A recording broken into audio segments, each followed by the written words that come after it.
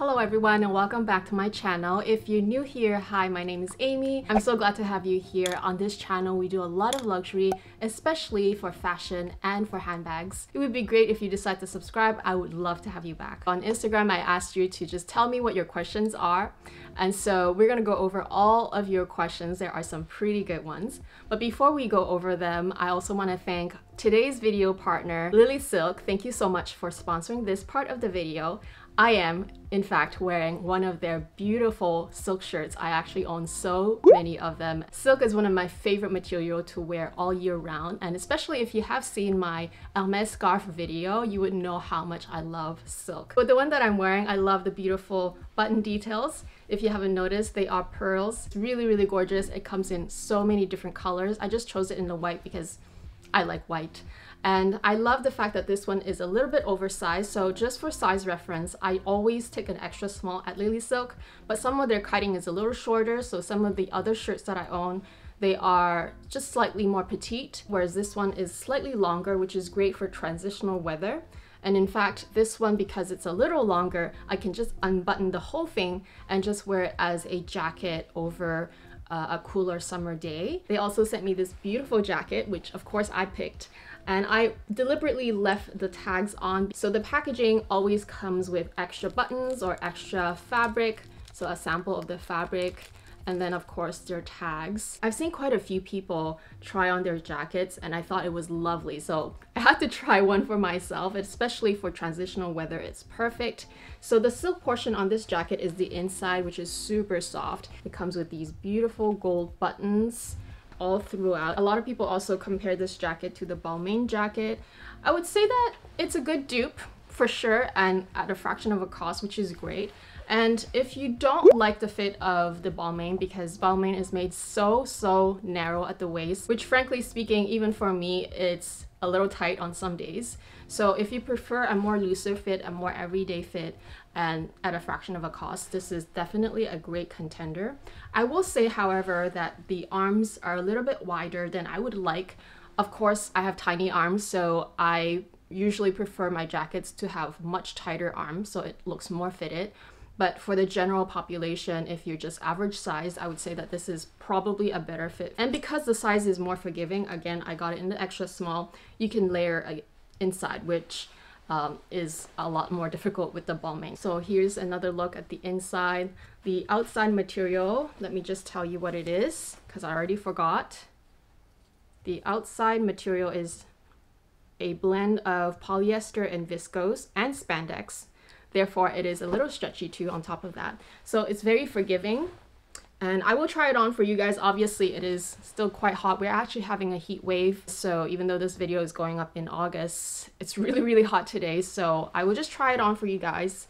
And I just paired it with a more dressy short and some heels, and it's perfect. But obviously, this is gonna be good for fall, winter, with pants, with jeans. It's good for work, so it's definitely a great jacket. Last but not least, their pillowcases. I love their pillowcases so much. I chose it in a grayish color this time because I already have their pink, their white, and myself, even before I discovered Lily Silk, I already use silk bedding, silk duvets, and silk sheets. So this is their queen size pillowcase in the, pretty sure it's the 19 mom silk. Anyway, they have different silkness. And this is like one of their standard ones, which is very soft and very easy to take care of. For those of you who do not know, silk is one of the easiest material to take care of. I just wash it in the washing machine on delicate cycle. I don't need to do anything special about it. I just throw it in. But obviously, I do have a front loading machine, which is very nice and delicate. And I just hang dry. It's so easy. It's great for your skin, great for your hair. It's great for your beauty sleep. It regulates your temperature, and we do use all orthopedic pillows in this household. The zipper pull is seamless, and of course you can use my coupon code at checkout to save 15% off your purchase. The first question by Cosmic Berries. If you could choose again, which flat card holder would you pick? That's a good question because for the longest time I've been using this one, so the LV one, and this is just their most basic flat card holder. I love it because I mean, I've had it for a long time and it's you know, I don't baby it, I just throw it in the bag. And I've recently started using my Chanel ones. I have 2 Chanel ones, one in gold and one in the So Black Gabrielle line. But I've only been using this one so far because I've been wanting a little bit of just color. This is from the Métier d'Art 2019 collection. So the difference between the two is that the Chanel one is taller. It's about the same width, but it's also a bit fatter.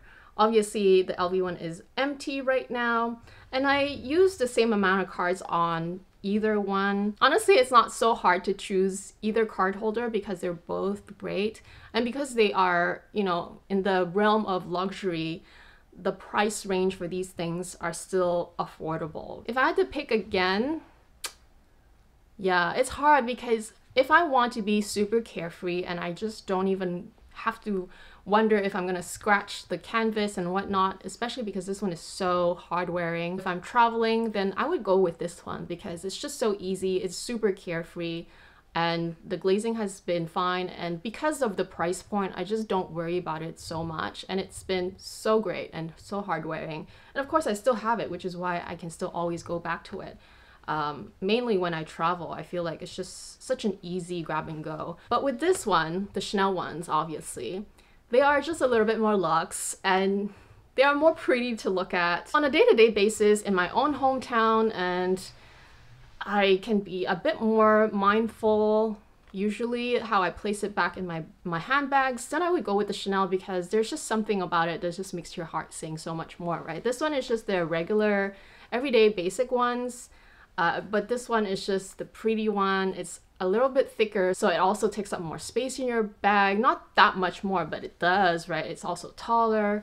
So yeah, great question. But I have to say both are great. And card holders are my favorite SLGs, my only SLGs actually, aside from my key holder. Question number 2 by Wally R17. How many bags do you buy in a month? Wow. Oh, I don't count.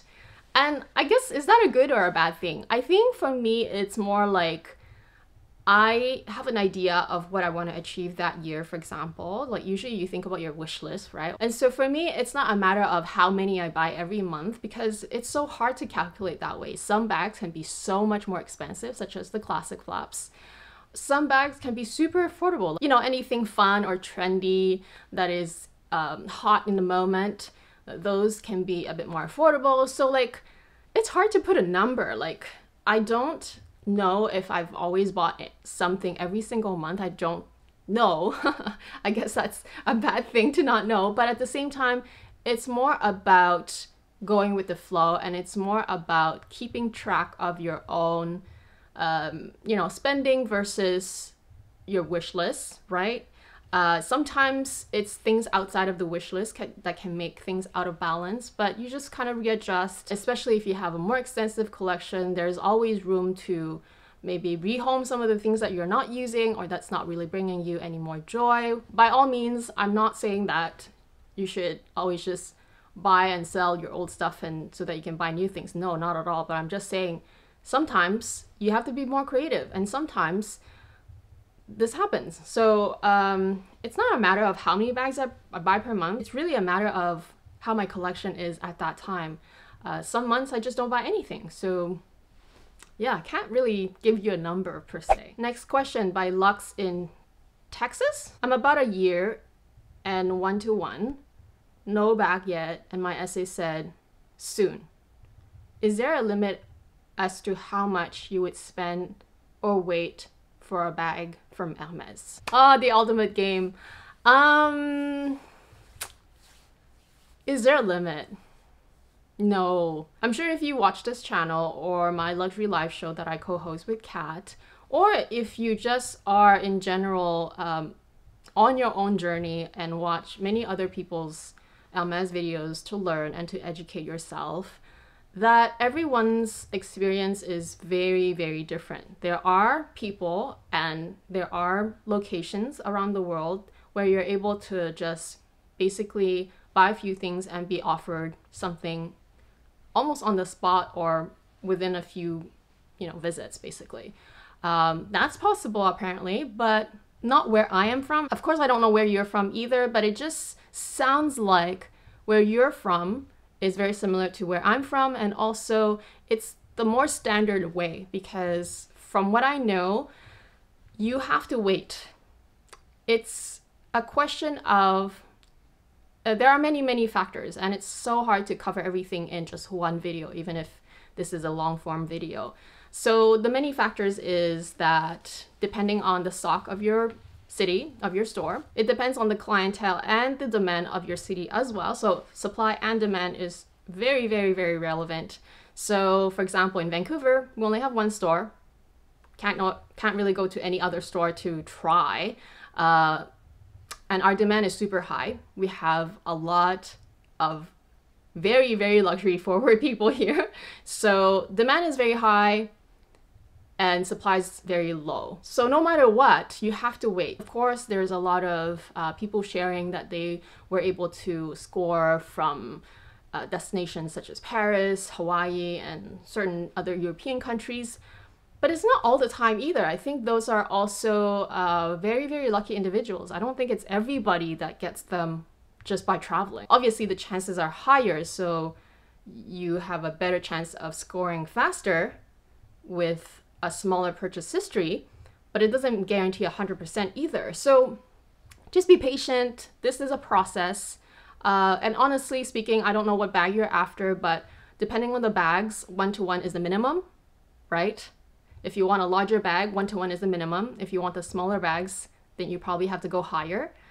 So just be patient. Don't stress out too much. It's hard not to, but just don't stress out too much. Trust the process and just be polite. Do everything right.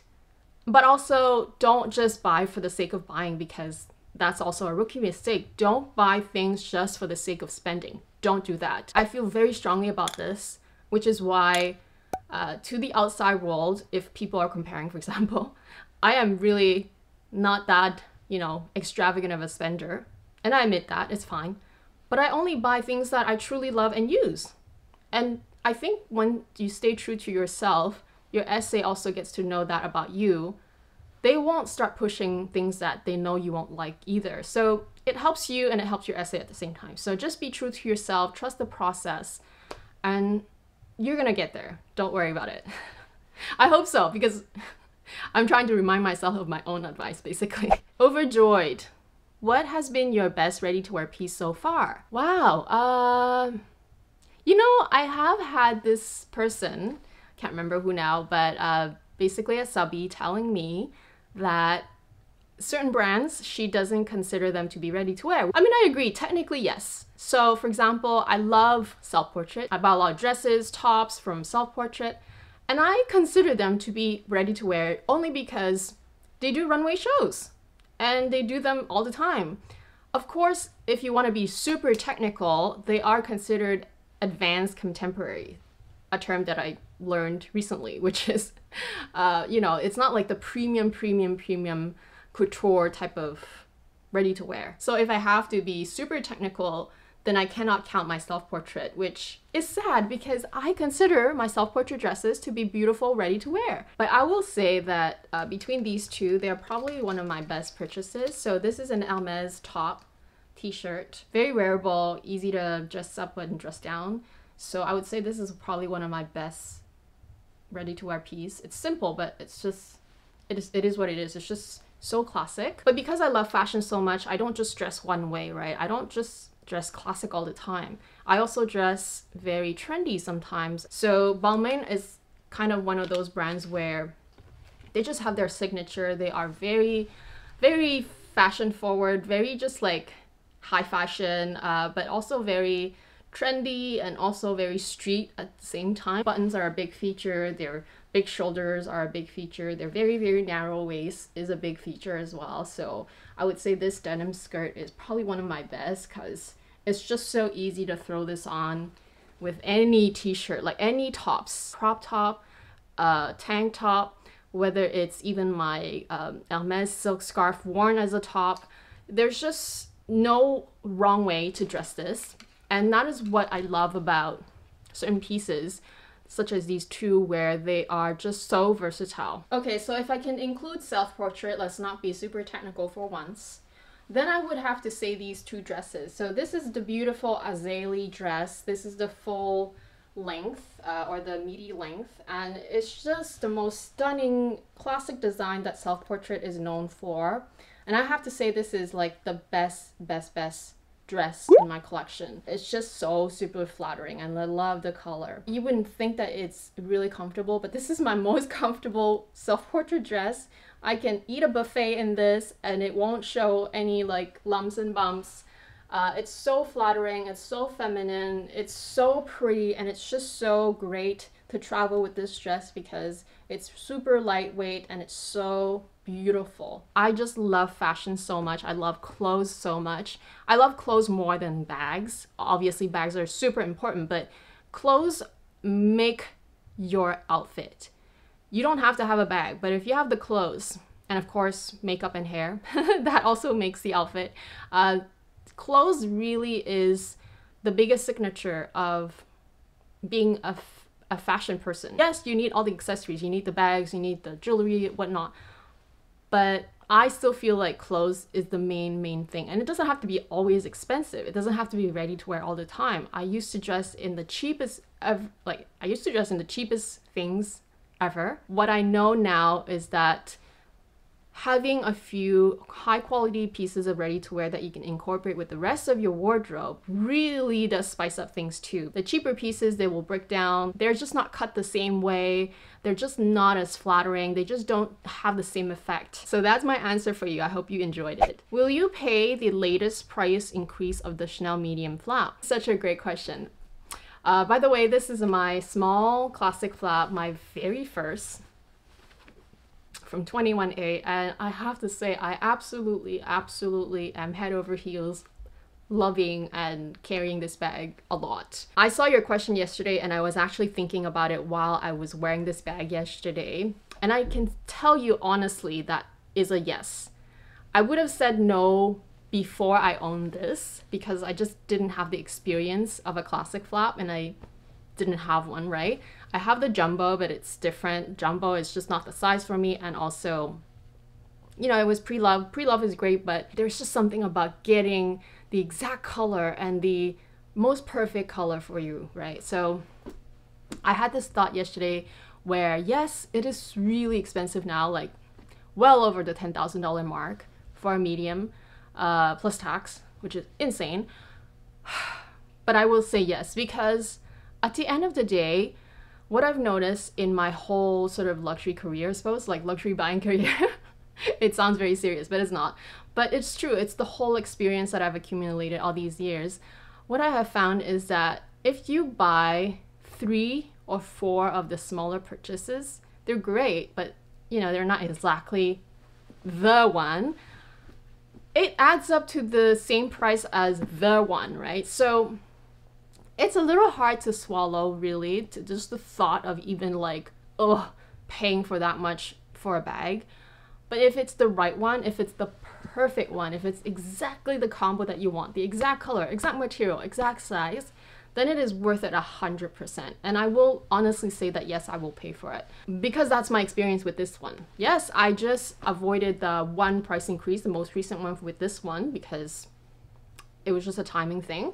But if it did went up, I would still have bought it because I just couldn't stop thinking about it. So whether I had paid the most recent price or not is irrelevant. But obviously I'm glad that I didn't.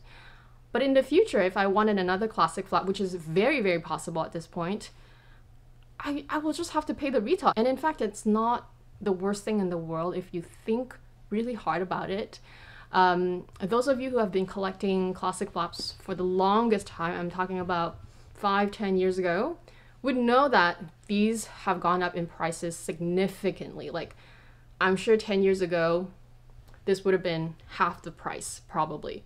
I'm pretty sure. Like, I don't even have to check. I'm pretty sure it is. So if you just think of it that way, right? If you say you buy it today and it's super expensive, $10,000 for example, in another 10 years or even 5 years, it'll be double or 1.5 that money, which, you know, you would have been glad that you bought it then. So it's all relative, and of course, like I said, it's hard to swallow, and I'm not saying go crazy, don't get in debt, none of that. Be financially responsible, be smart about your finances. Next question by Linth PLL. Do you own any Hermes scarves? Yes, of course. You must be new to my channel. I own 4 scarves now, so I have 2 right here. These are my newest ones. These are the 90cm scarves. By the time you see this video, I would probably have posted the video where I wear my scarves in all my favorite ways, 15 different ways actually. And one of my favorite actually is to wear these as a top. There's another one that I just wore yesterday as a top, and it was heaven. Oh my gosh, that one's beautiful. And I also have the 140cm 3 Graces pattern. I will link them below so that you can watch it. I love Hermes scarves. They are definitely my favorite. I will link those videos down below. Virginia Dew, will you get a Coco handle extra mini? I don't want to say never because I hate to say something and then I go back in my words.